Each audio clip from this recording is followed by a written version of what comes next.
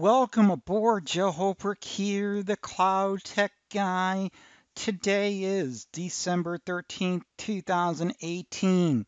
I sat for the Google Cloud Developer exam, the beta version, and wanted to do a quick shout out with the top 10 things you need to know for this exam. Overall, the exam was actually very well written. I thought it was actually very well structured as well. It flowed nicely, and it seemed like the content built on top of itself as you're going through the exam. There was one case study for the exam as well. But with that said, what I wanted to do was just do a quick little top 10. The first thing that you absolutely have to know for this exam is BigQuery. Yes, my friends, BigQuery, it is a requirement for this exam. You will not pass this exam if you don't know BigQuery. It had to have been well over 12 questions that had something about BigQuery in it. BigQuery is a big topic for this exam. Now, what exactly do you want to know on BigQuery? Because again, it's a big subject. BigQuery is a very powerful analytical data warehouse. It has a strict hierarchy. You need to know everything from how to name in BigQuery.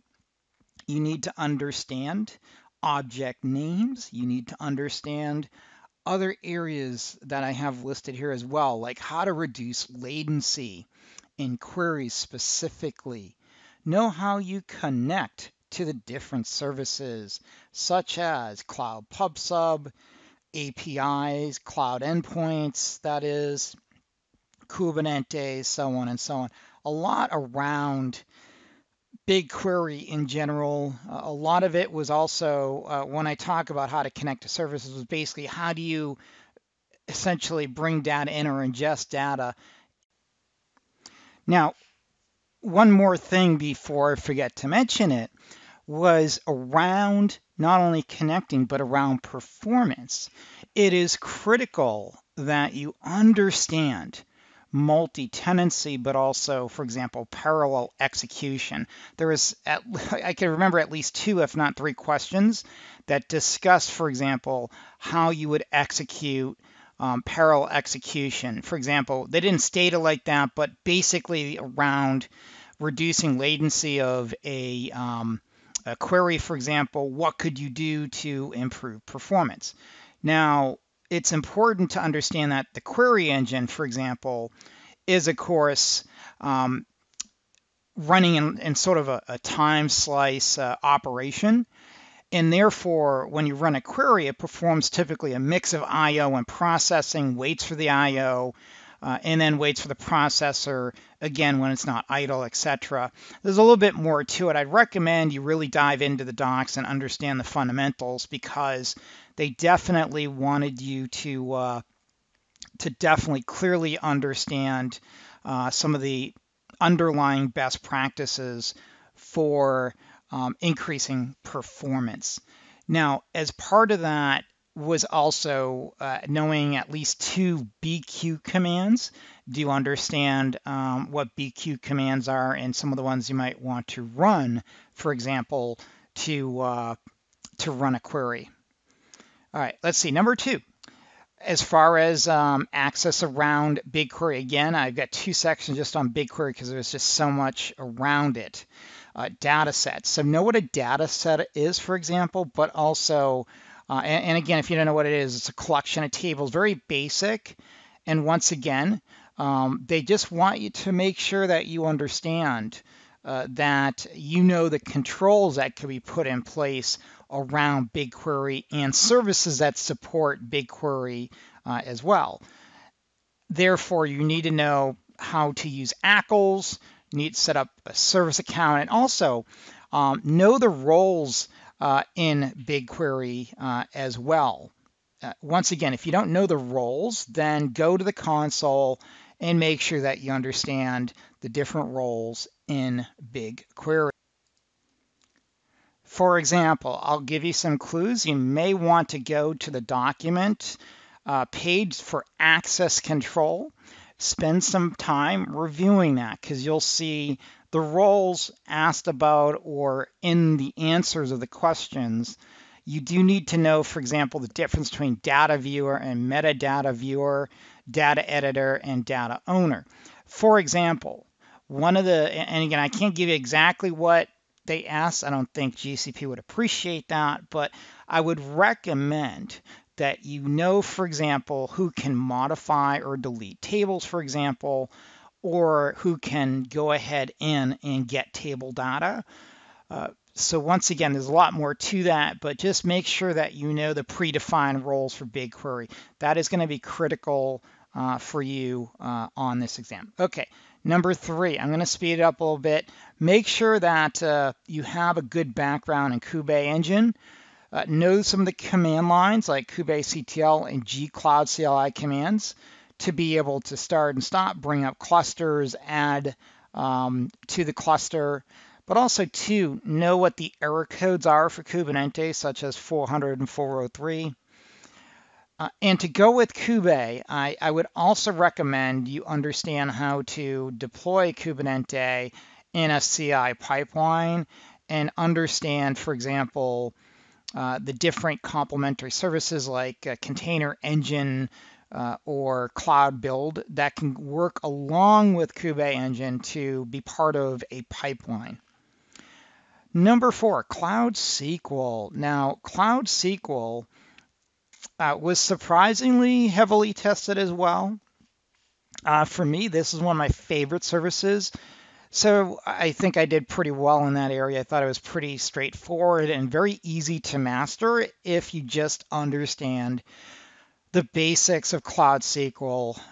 The only really, I would say, technically adept area you may have some challenges with if you're not a programmer, then, you know, again, that may or may not be true. I'm just giving you my insight. Could be how to, for example, kick off Cloud SQL and have it scale between different regions, for example. What's the most effective way? Now, one of the things on the exam that I thought was sort of interesting was there's a lot of Cloud SQL, and I'll get to Cloud Spanner coming up as well. I think that's on the next page. You definitely want to know the use case between Cloud SQL and Cloud Spanner. Now, with Cloud SQL, you need to know the roles. Once again, Cloud SQL Editor, SQL Admin, Client. Again, know those roles. Another thing too, know how to connect via the console, via the Connections tab, and also know the CLI to be able to do that as well. Also know that you can connect with SSL or without SSL as well. Once again, Cloud SQL was fairly heavily tested. Again, you should already know if you're taking this exam that it does support 2 approaches to SQL, right? Again, make sure you know MySQL and PostgreSQL, etc. Also, I didn't put it on the list, was how to migrate data from one site, for example, your customer site. And I actually think, now thinking about it, it was actually in the case study. And basically, they're asking how would the customer migrate data from on-prem to Cloud SQL? What would be the best approach? Once again, how do you migrate SQL to SQL? What would be the best approach? Best practices involved. Number 5, know your use cases for the data services, how to connect to those services. This exam was very big on connecting to services from other services. Once again, you need to know endpoints. You need to know Cloud PubSub, App Engine, Kubernetes, data flow, and cloud endpoints.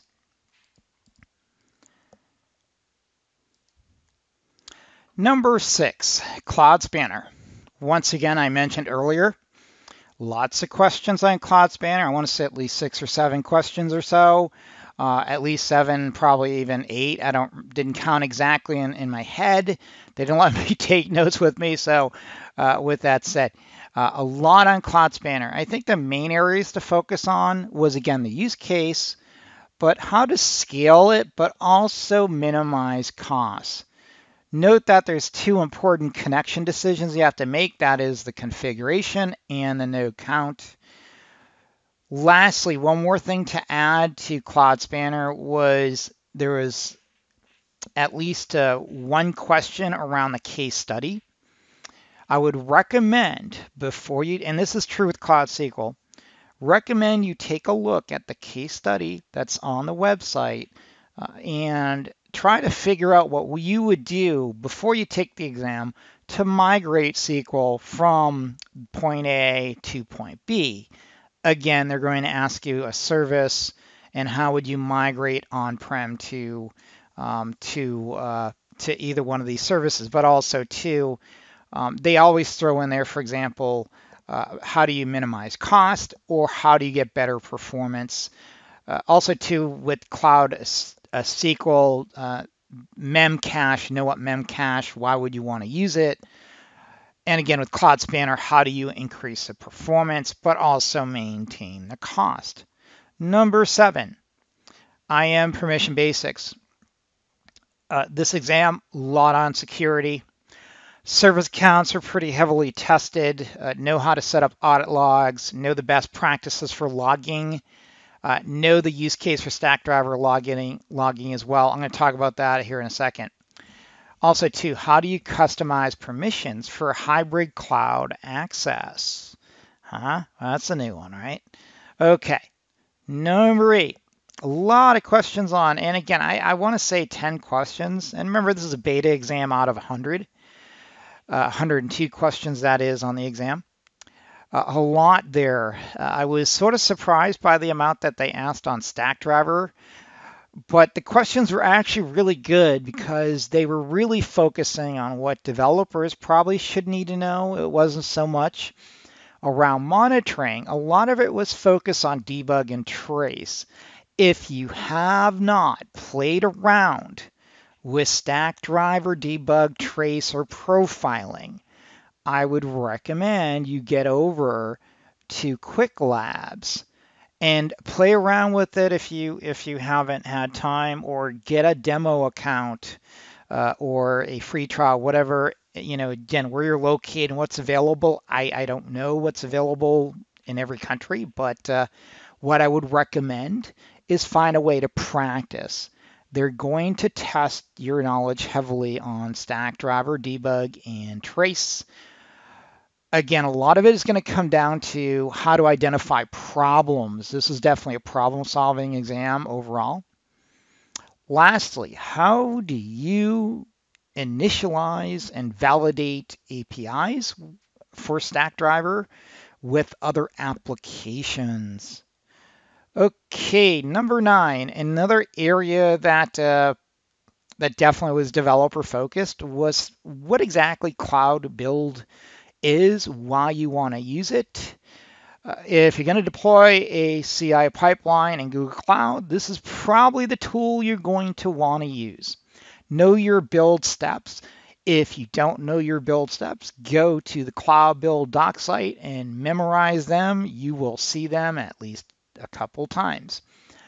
Know that there's automatic and manual processes that you could use to kick off Cloud Build. You want to be able to understand how to integrate this with cloud repositories. Once again, around the build steps, also, what exactly is the process for custom builds? Remember that there's your templated solutions, but also custom if you want as well. Memorize the steps for that. There is definitely a focus again on performance and how do you speed up the build process. Number 10, know deployment manager templates. Again, know what YAML is, know how to debug as well Python scripts. There's definitely some questions on debugging scripts and trying to figure out why this program or script is not kicking off, or why this script may not be copying or creating a snapshot, for example. So definitely understand. Again, if you're a developer, these things are fairly straightforward. If you don't know what deployment manager is, I would recommend you go to the overview page, understand the formats it supports, understand how to deploy a template. Those are the main things. Python scripts, again, if you don't know Python, you're going to have a little challenge on the exam. I wouldn't say that if you don't know programming, you would totally fail if you know how all the services are going to, fall into play. This was the beta exam, so I don't know how the final exam will turn out in 2019, but we shall see. Lastly, no error codes again for error syntaxes, I should say. I really probably should have put error results or codes for syntax issues. Definitely, again, that's more Python related. Now, as far as learning more about Google, I do have nothing developed yet for Cloud Developer. This is, again, a new exam. I'm working on it. Expect something at least on Udemy by the first or second week of January for the production. It'll be ready for the production exam. With that said, in the meantime, we do have classes on Pearson Safari, as well as Udemy and several other platforms, different types of courses. Again, just to give you an idea, feel free to get online to those platforms and take a look.